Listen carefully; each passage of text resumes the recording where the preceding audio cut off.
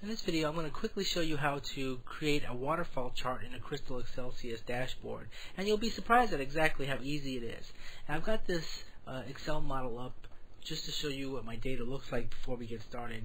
I've got a basic table that's kind of column oriented, meaning that the metrics are going down in one column. And of course, I've got label names here, products A through E. I've saved this, and I'm going to go ahead and import this as an Excel model. So I'll just pop this in here. Now once it goes in there, I'm going to go to Components and I'm going to select Stack Column Chart. Now it's important that you select Stack Column Chart because this is the tool that will actually make your waterfall chart.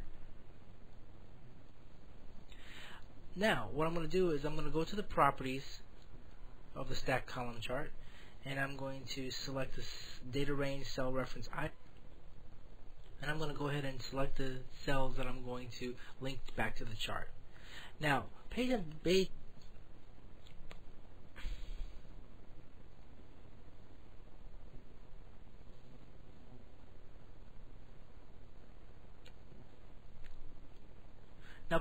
to the chart. You'll see here that it basically split them out in evenly spaced .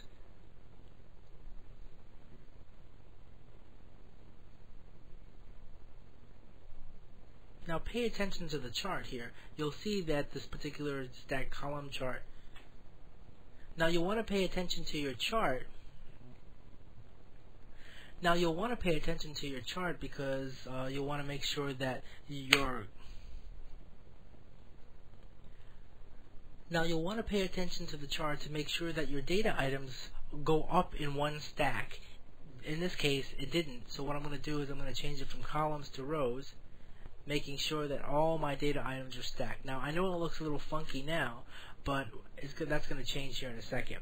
Now what I'm going to do here is go to the Appearance tab, make sure that I'm in the Series sub-tab, and there's a section here called Plot Settings. In that section, there's a property called Bar Overlap. I'm going to change that Bar Overlap property to 0. When I do that, I've got this effect that makes it look like that some of the data items are floating, kind of like a waterfall chart.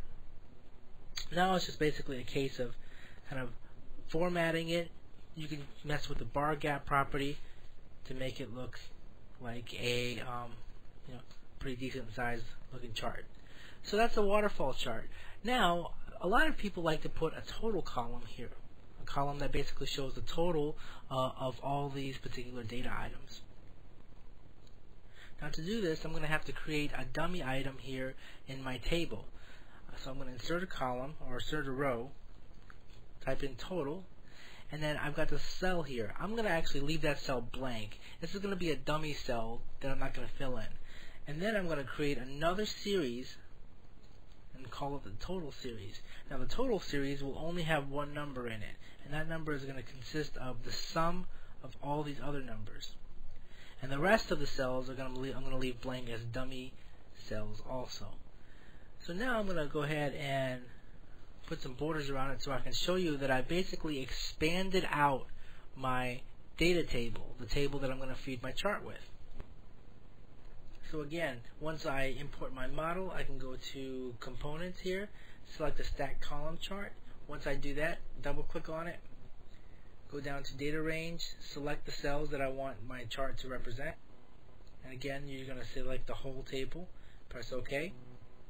It's most likely going to give you a broken out version of your waterfall chart, but you can fix that by clicking on Data Range and then Rows.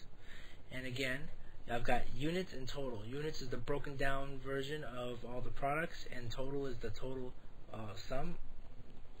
Go to the Appearance tab, go to Bar Overlap, and click on or type in 0 and hit Enter.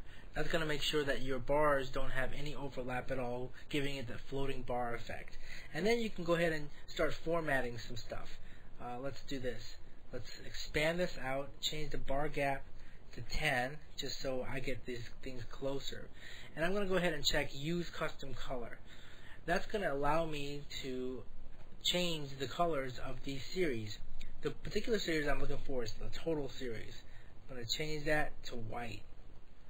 Make sure that this has a uniquely different color than the rest of it. Now it's just all formatting.